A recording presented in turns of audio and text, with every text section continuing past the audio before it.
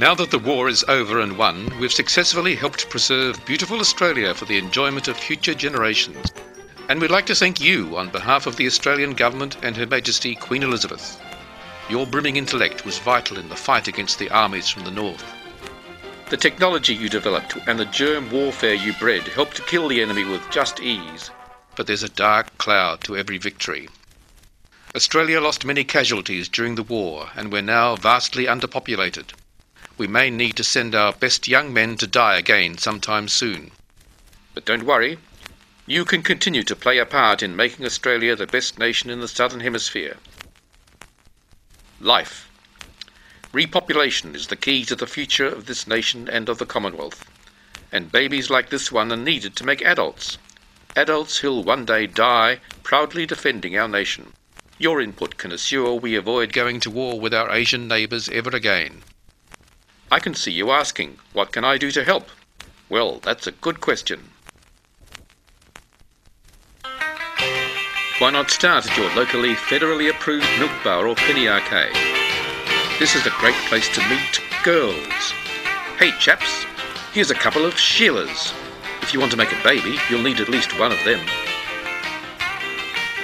But don't just stand there. Why not go over and introduce yourself?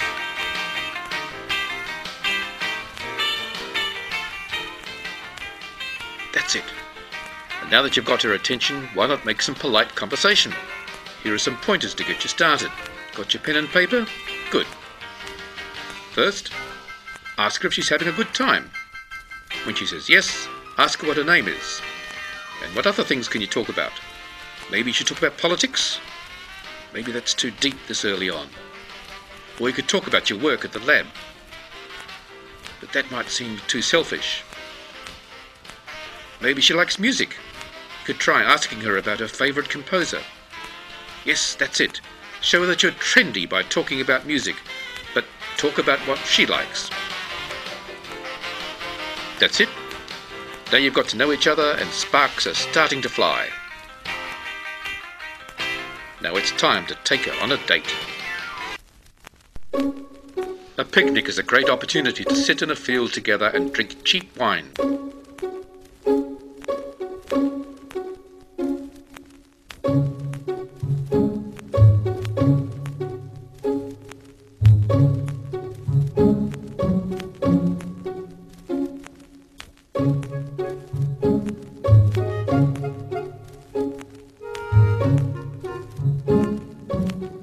Now put that away.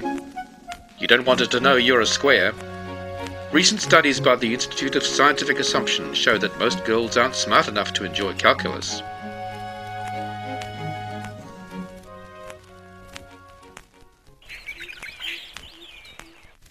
Hey guys, isn't this fun?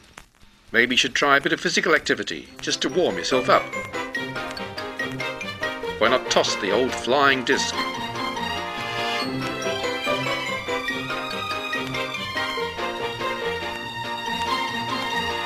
Whoops!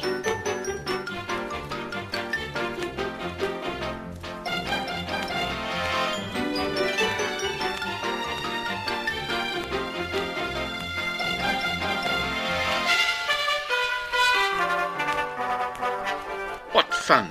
Girls love an athletic guy. Remember to be careful when you throw. Girls are much weaker than men.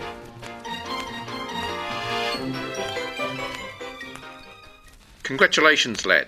You've been on your first date. So what next? Well, if you eventually want to do your civil duty with this girl, you need to take her on a second date. Another great place to take your date is the movies. Girls find it romantic to spend time in the dark with their beau.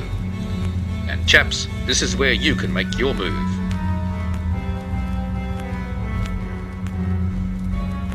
That's sweet, but you can do better than that.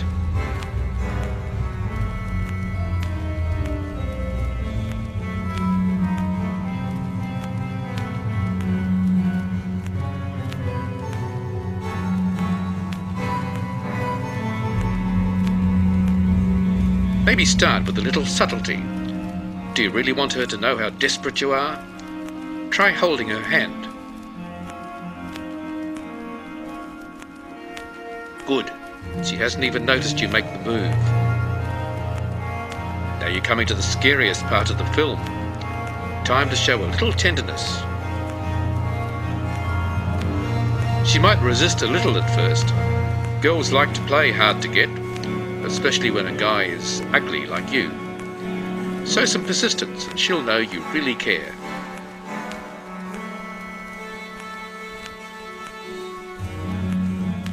Better luck next time, pal.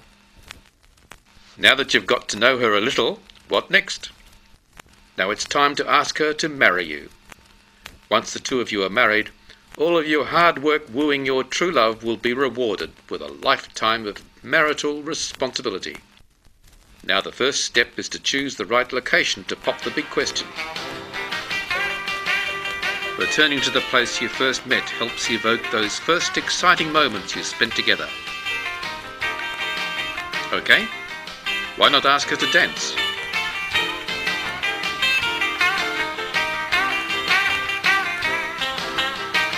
Go for it, guys.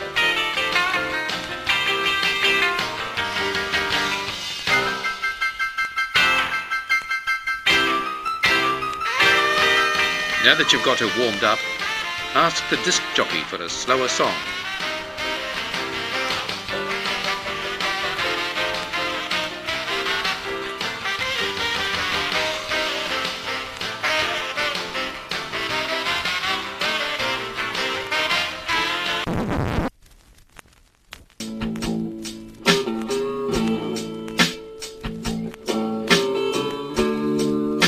Come on now.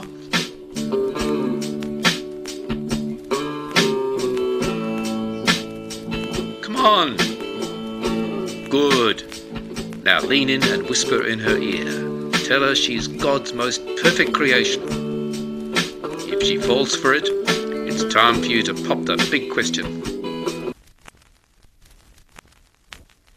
Asking the girl to marry you takes very specific tact. First, you need a little social lubricant. That's the right idea. Now it's time to swallow your pride and pluck up your courage.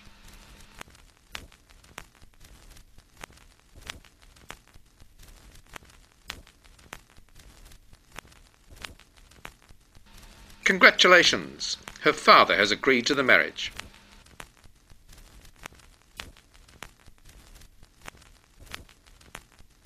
And now you're married. And don't you two look beautiful? Now you can do your duty for the nation and procreate. Procreation is complicated and you must seduce her in just the right way. Here are some suggestions. Now, no time to dawdle. You've got to go on your honeymoon. Wink, wink. And now you have two lovely bouncing baby boys.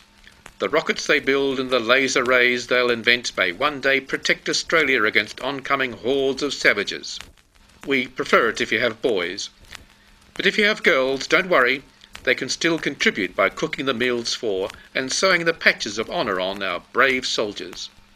The Queen wishes to personally thank you for your contribution to the Commonwealth. Here is a personal message from Her Majesty thanking you in advance for your fertile abundance. So go forth and let your naturally intelligent sperm do its job for Queen and country.